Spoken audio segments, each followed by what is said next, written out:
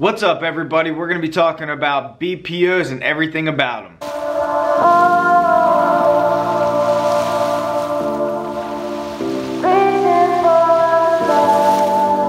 What's happening? Steve with Steve Invest, helping real estate agents, brokers, and real estate investors grow their businesses with a path toward financial freedom. So what exactly is a BPO? A BPO stands for Broker's Price Opinion. Basically, it's an evaluation of a piece of real estate performed by a licensed real estate agent or broker.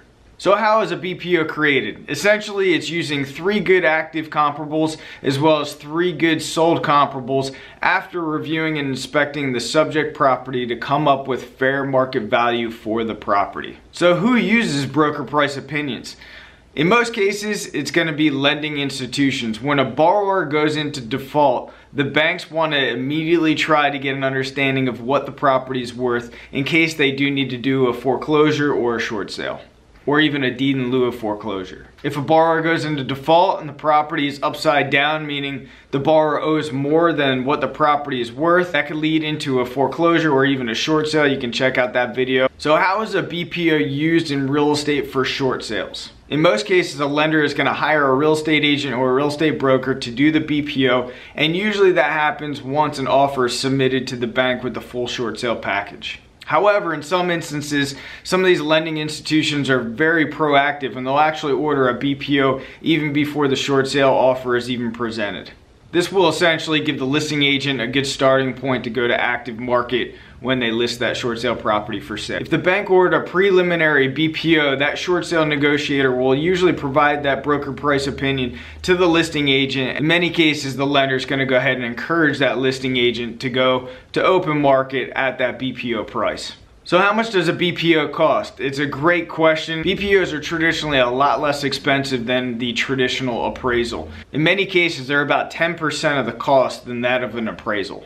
In my experience, BPOs have ranged anywhere between $40 and $125, and sometimes even a lot more if it's unique or even commercial real estate. All things considered, they're still a lot less expensive than doing the traditional appraisal, which is why if you're ever interested in doing BPOs for banks, lending institutions, they want real estate agents to do these for them because at the end of the day, they're going to save the bank a lot of money. So if you are going to do broker price opinion assignments, the fees that are paid out are going to be paid directly to your broker. They cannot pay you as an agent. So think of it just like as a commission basis. Do let your real estate broker know that you are planning on doing broker price opinions and signing up with BPO assignment companies just so that they're aware, and you might even be able to negotiate some sort of different kind of commission split between you and your broker. So BPO versus appraisal. Broker price opinions, as mentioned, they're performed by licensed real estate agents or brokers. An appraisal is performed by a licensed certified appraiser. You cannot call a BPO an appraisal. You cannot call a comparative market analysis an appraisal. So be sure that you are distinguishing when you're speaking to clients and so forth that your valuation is not an appraisal. An appraiser's responsibility is valuing that piece of real estate, usually using 3 methods. And one of the 3 or even all 3 are going to be required to be performed by an appraiser depending on the lender and borrower and property type. Appraisals are usually required for a borrower for a new loan to purchase a piece of real estate and or a refinance. The 3 methods are as follows. The first one and the most common is the sales comparison method, where they're going to usually utilize 3 good active comps, 3 sold comps, and come up with an idea of value comparable to what a BPO is, as well as a CMA, a comparative market analysis. The second approach is the cost approach, and this is essentially valuing the raw land plus what it'll cost to replace the building on there, less depreciation.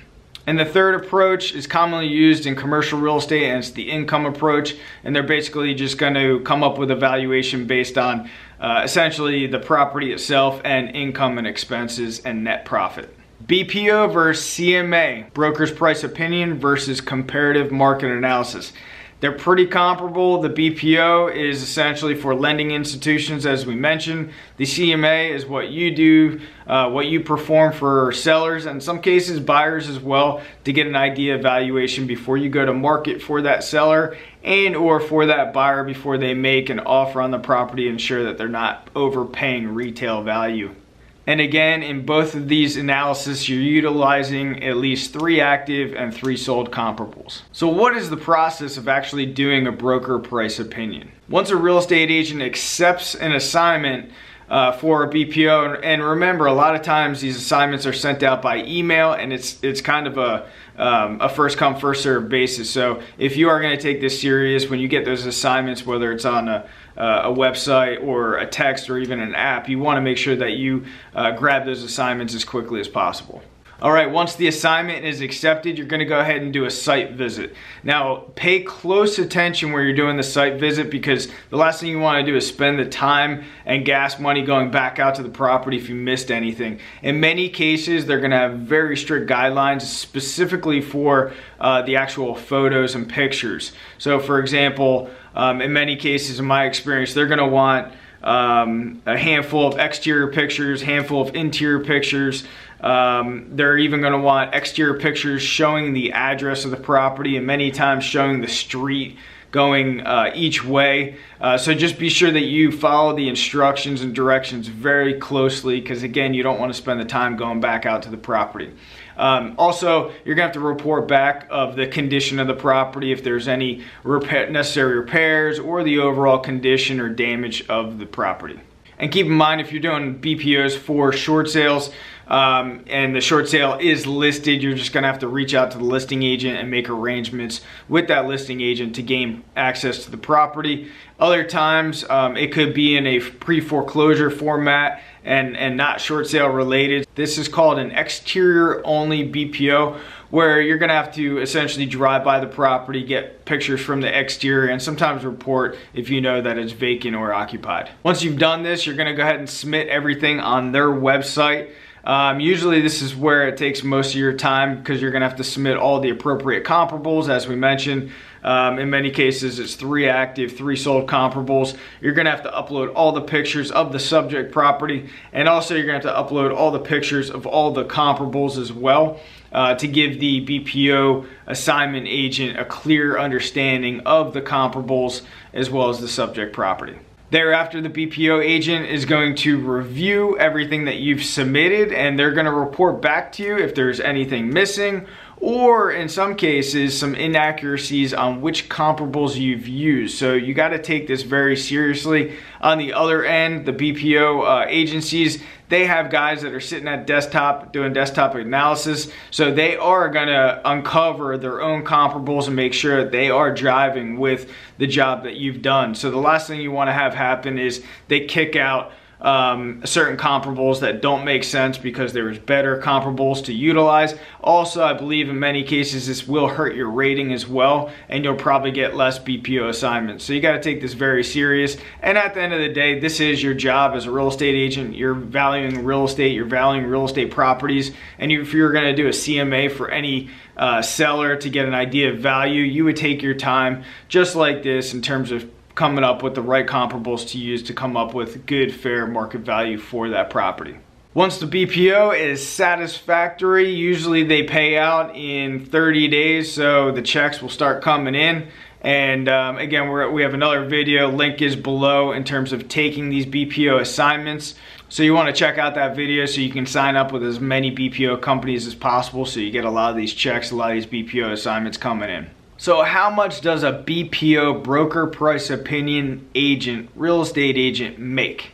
On average, in my experience, they would range around $60 per BPO, and if you signed up with enough BPO companies, you could average a handful a week or even a handful a day. It just depends on how active your current market is, as well as how many BPO companies you actually sign up for, and how well of a job that you do. Again, if you miss out on certain comparables and you kind of get blacklisted in certain companies, or you don't do a good job, your ratings will fall and you'll get less BPO assignments. But I gotta tell you, when I was listing a lot of short sales when the market crashed, there was a handful of BPO agents that would do a lot of the BPOs for me when you know, they need to gain access for my listings to come up with valuation.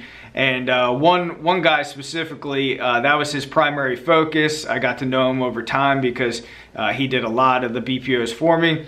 And later to find out the guy was averaging about $6,000 every single month doing BPOs. So if you're interested in doing broker price opinions, check out the next video. I got the link below. I'll put the video at the end of this as well, so you can click on it and you can find out how to make at least $100 a day doing broker price opinions. I'll see you there. Thanks a lot.